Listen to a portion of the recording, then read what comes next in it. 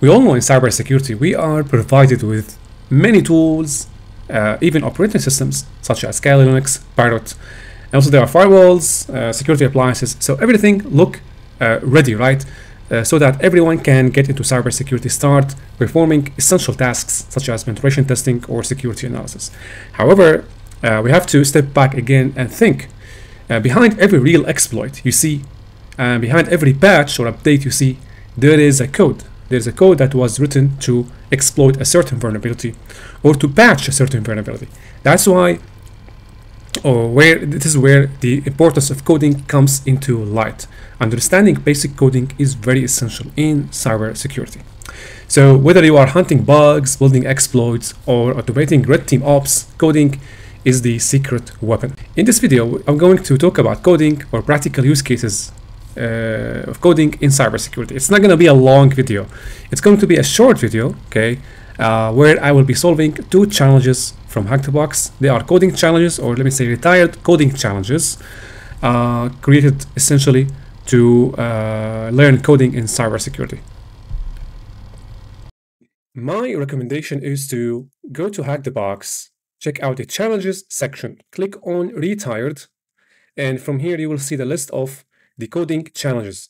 Yeah, make sure to use the folder from here, drop down and check coding to rule out all the other categories and focus on coding challenges. So under the retired challenges, you will see around 10 challenges that revolve around coding. You will learn the essentials of coding, and you will also apply coding, basically using Python to solve cybersecurity use cases.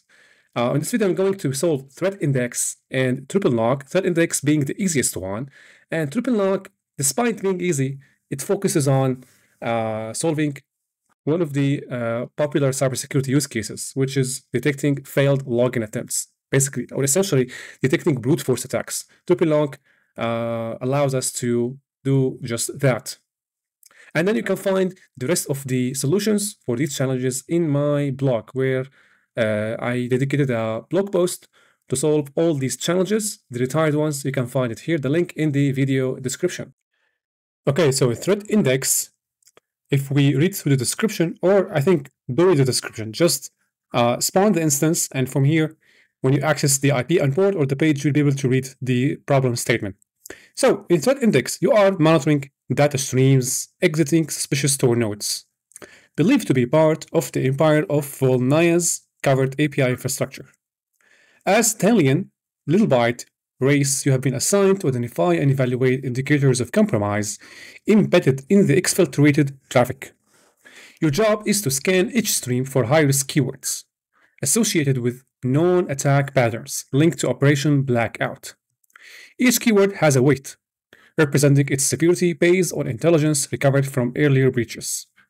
Okay, how to calculate the threat score of each stream? You're going to have to use this formula. Threat score equals sigma, occurrences of keyword, times or multiplies by keyword weight. And here we're given the list of the keywords that we have to look for along with their weight. When we craft the code, we're going to have to use these keywords, and we're going to have to use the weight, because the weight is essential in the equation of calculating the threat score. So two important elements to calculate the threat score are the keyword weight, which is already given for each keyword, and the occurrences of keyword. The occurrences of keyword will be calculated based on the provided input. So we assume that the input is provided by the user. So when the input is provided, we're going to have to create a mechanism to scan the input. Here's an example down here. This is the input, payload, and this is the long sequence of words, and expected output is 60. So what do we have to do? We have to create a script that look for the keywords listed here in this input and calculate how many times each of these keywords appeared in this input. After we calculate how many times, we satisfy the first part of the equation. And we are already given the weight, so implement the equation and we calculate the threat score and we solve the problem. So what's the first thing we have to do here? We have to organize the keywords with their weights. To do that, we're going to have to use a dictionary, because a dictionary is consisted of the key and its value. This perfectly fits the scenario of a dictionary that holds keys and their values. Okay, so I'm going to copy the dictionary right from my blog, which contains the walkthrough. This is the dictionary. I'm going to copy this first and paste it in the code area. Click on full screen. So we have now, as you can see, the key, which corresponds to the keyword in our case, and the value. Key value pairs are stored in what is called as the dictionary. Next, we will read the input stream into a variable. We will need then a variable here to read the input from the user. So let's name the variable as n equal to input. When we use the keyword input, we are expecting the user who runs the script to provide the input. And then we will initiate a variable named answer that holds the value 0. So it is an integer, right? This variable will store the final calculated threat score. Okay. Okay, what's the next thing we want to do? We want to create a loop where we can iterate through each keyword from these keywords and the weight of this keyword. So a for loop is perfect to iterate through this dictionary of keywords and their values. For each keyword, we will count how many times it appeared or it appears in the data, and then multiply that number with the weight of the said keyword. Then the output will be stored in the answer variable. So here we use a for loop. The for loop we use two variables, the keyword and its weight. Keyword weight in keyword weights. This is the name of the dictionary, and that's where we will iterate through the keywords dot items.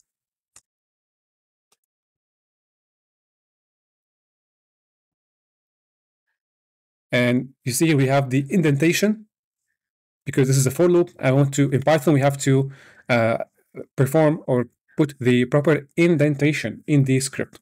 Let's say keyword count. This is the variable that will store the number of occurrences the keyword appears. Equal to n. This is the string that's provided by the user, n.count keyword. Okay, that's how we count how many times through the function count. And then we will store the final value in the answer variable. So answer, we have plus here because it is a shorthand for accumulating the 0 with the number or the value that we will calculate based on the given formula, the threat score. So here the threat score equals to keyword count times weight. That's given in the problem statement. We multiply the keyword count with the weight. Okay, so the weight is already defined here, and the keyword count is already defined here. And this way we can actually have the threat score calculated. At the end, we print the calculated threat score using print answer. So now we go back and we run the code by clicking on run code on the lower right. So now it's running, and because the script works, it has given us the flag for this challenge. My favorite one is triple lock, because triple lock is actually the closest to real cybersecurity use cases. So in triple lock, essentially we're required to create a script that detects failed login attempts that occur within 10 minutes, and they should be equal to 3 or more attempts. So here, after we spawn the instance, I'm going to access the page. Following intel extracted from suspicious stored traffic during Operation Blackout. You have covered or uncovered a dump of leaked credentials linked to strategic user accounts. Okay, so now I'm not going to continue at the end. Essentially, that's an example. So here, there's an example of, let's say it is a log, right, of the success and failed login attempts, along with the timestamp and the username. So at the end, we have user 1 and user 3 each have made 3 failed login attempts within 10-minute window. We have to create a script that achieves the same. We're going to have to detect who are the users that may have made 3 or more failed login attempts within a 10-minute window. And this is the problem statement. So here, the input begins with a single line containing 2 integers, s the number of log entries, and n, the number of users. So if you go to, gonna put this on a full screen, and we write this code. So essentially we start with S and N. So they are both equal to going to use a map and use first integer, and then we take the input from the user and we split with a space. Okay, let's go back. The next step is to track the failed login attempts. We want to keep track of failed login timestamps for each user. Here, this is a sample input. We will use actually a default dictionary to automatically hypothetically initialize a list for each new user we encounter. To do that, we're gonna have to, again, go back to the code, and from here, we're gonna enter a new line, and from here we use firm collections import default dictionary, and then user times a new variable default dictionary, and put this into a list. So essentially then for each of the S log entries, we're going to have to do the following. We're going to have to actually use a for loop here. It's the perfect example to mimic the scenario. So probably here the for loop is going to have to come after this line. So we're going to copy this. And then here we create a for loop. The for loop, I'm going to copy the for loop for speed purposes right from the Writeup. To speed this up, I'm going to copy the for loop from here, right from the Writeup. So copy the for loop and paste it here. So essentially, as I said earlier, we have to skip the entry or the user input if it doesn't mention failure, okay? And then we want to extract the user ID and the timestamp. Convert the timestamp into total minutes and store it in the dictionary under the appropriate user. So here we extract the timestamps, the users, and whether it is a failure or not. Next, we're going to have to convert the timestamps into actually minutes. So to do that, we're going to have to create a function. So let's create the function here. I'm going to copy the function from the Writeup again for to speed this up. So here we define a helper function, basically named total minutes, to calculate the total number of minutes from the start of the year, okay, and then to any given timestamp. This is actually easier, or this makes it easier to compare times later. And at the end, we want to detect users with frequent failures. Targeted. And then we create another for loop, user times in. And let me copy the for loop from here. Essentially, this is the code. Okay, so what happens here, we saw the timestamps in an ascending order, and then we use a sliding window to check every group of 3 consecutive timestamps. At the end, if any group has all 3 failures within 10-minute span, we mark the user as targeted. That's why I named the variable as targeted. And at the end, we want to display the flagged users, right? So we're going to need to use a sort, and also we want to format them into the format mentioned in the challenge, user underscore the timestamp.